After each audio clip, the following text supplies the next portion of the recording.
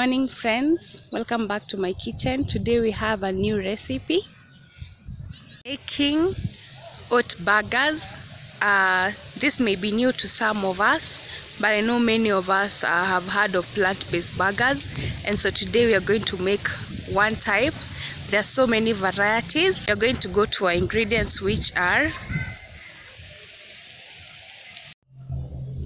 our main ingredient is going to be rolled oats. We are using the jumbo oats from Healthy You Food Store. We have brown rice, which is cooked. We have red kidney beans, which is boiled. We have groundnuts, which are roasted. 2 tablespoons of flax seeds, which are soaked in 6 tablespoons of water. We have rock salt, cumin powder, cardamon. We have chopped garlic and onion. And I forgot an ingredient was oregano. You can use thyme, mint, dill. In a mixing bowl, you have hot water. And basically everything is going to enter into the bowl. If you can see, most of our ingredients are plant-based. You can choose to mash them or use a food processor to process them. All of them are rich in fiber. If we will compare with the animal-based burger, it comes with no fiber, with lots of saturated protein and oil, which is the fats are high in high cholesterol, and it's not good for our health. But here we have plant-based foods which are high in fiber and they are good for our health. A research done by Agatha Thrush shows that there is a component that is produced when rice is mixed with beans, which is good for lowering blood cholesterol, very good for people with high blood pressure, where the cause is high cholesterol in the blood. Flax eggs are very good in omega-3 acids, which are good for the brain development. And flax seeds generally are good for preventing breast cancer and even curing breast cancer, and also tumors which are hormonal. Salt is very good. The Himalayan salt is high in minerals which are good for our health, which will balance the electrolytes in our bodies. Oats in general are rich in fiber, very good for your colon, regulating your bowel movement. Brown rice bran is rich in iron and manganese and magnesium, minerals that are good for bone strength and even the functioning of the hormones in your body. Many times the white rice has been robbed of the bran, which will also have acted as fiber in our diet, lowering the cases of diabetes and even risks for getting diabetes. We are adding flax egg, which is going to act as our binder. I will prefer it grounded. So you ground it first before you soak it in hot water. It is going to pull the ingredients together.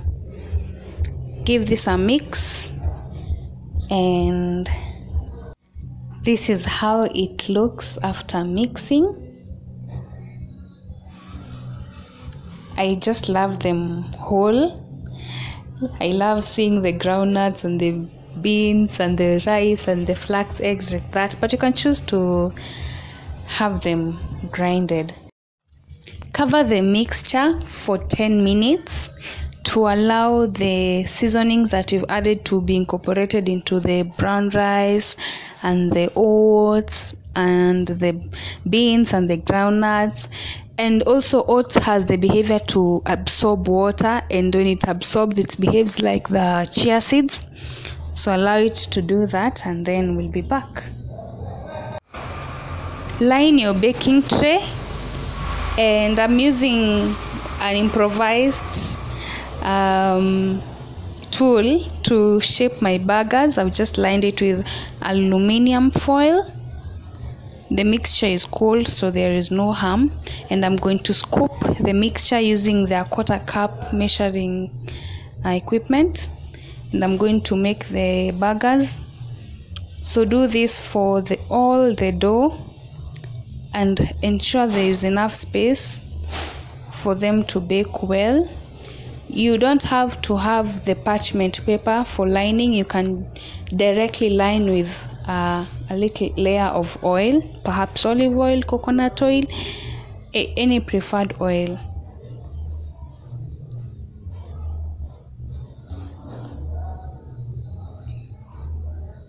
This recipe is going to give you 11 burgers.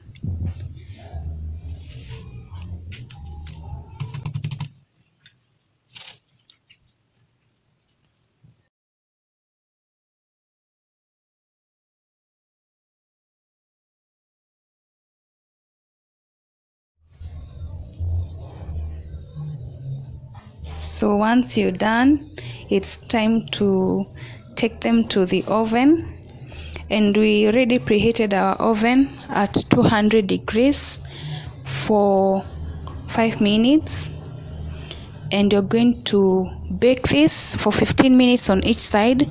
Once you've baked for 15 minutes, flip them, then bake for another 15 minutes until they're done. You can choose to pan fry them the way you will have cooked your pancakes or even your vegetable patties. You can choose to shallow fry them in a pan. Depends on what you prefer.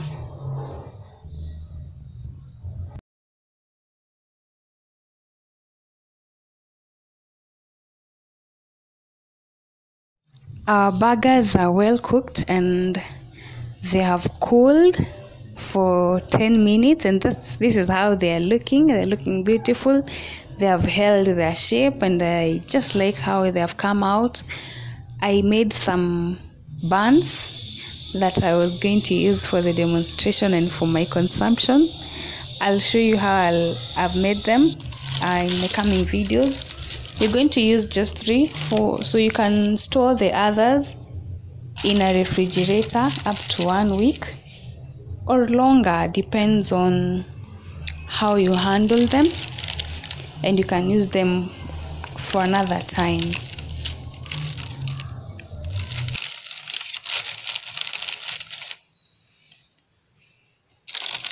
It's best to store them in an airtight container or even paper to avoid the mixing of flavors, being that it has onion, which really absorbs flavor and smell. Cut your buns into half, and you can dress it or layer this with mayonnaise, with avocado, tomatoes, some lettuce or spinach, or any vegetable that you have available. Today I'm going to use avocado and tomatoes. I'm going to start with a layer of avocados which I've mashed. Then I'm going to put my burgers on top.